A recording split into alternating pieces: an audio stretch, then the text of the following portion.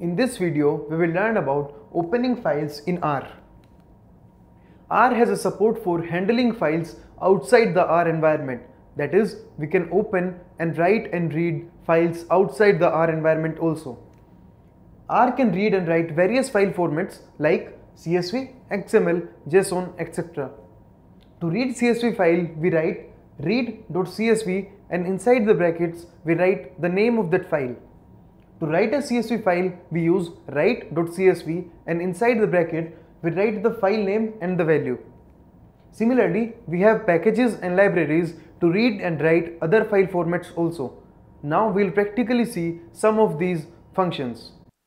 To open a file in R, you must have the file in the same directory as you are running currently.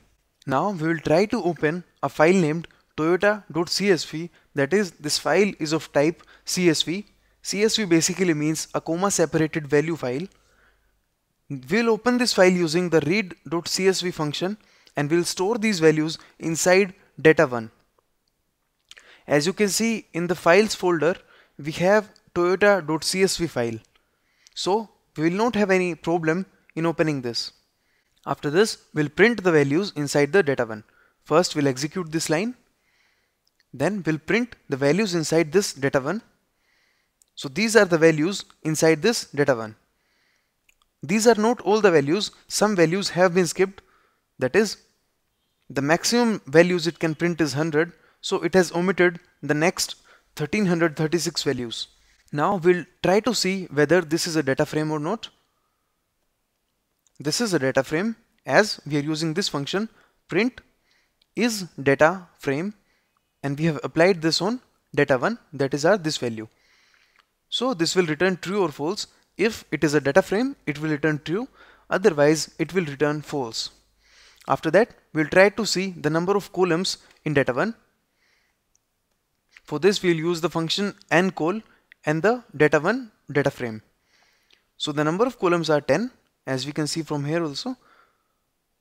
The number of columns must be 10. First, second, third, fourth, fifth, sixth, seventh, eighth, ninth and 10th. So it has 10 columns and the number of rows can be seen using nrow function. So it has 1436 rows. After this, we'll try to see the maximum value of kilometer variable. For this, we'll use max function applied on the variable.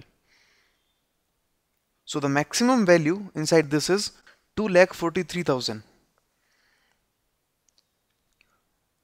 Now we will try to get all the data related to the maximum value of kilometer. That is, now we will fetch the complete row inside which the kilometer has maximum value. To do this, we'll use a subset function. The data will be from data1 and the condition is where kilometer is equal to maximum of kilometer. This subset will be stored inside this frame. To run this, we'll get the maximum details and now we'll print the maximum details. So where kilometer is 2,43,000, all the values are like this. After that, we'll write these values, the maximum detail value, in a CSV file using the write.csv method. To use this method, first we need to write write.csv and inside this we'll write the value and then the file name that we want our file to have. So we'll create a file output.csv. Now when we execute this statement, you will see that a new file appears in this. Now we'll run this line and now we will have a file known as output.csv. This is the file output.csv created at the same time as the current time. So after this, we'll try to print the value of our file output.csv using these two lines.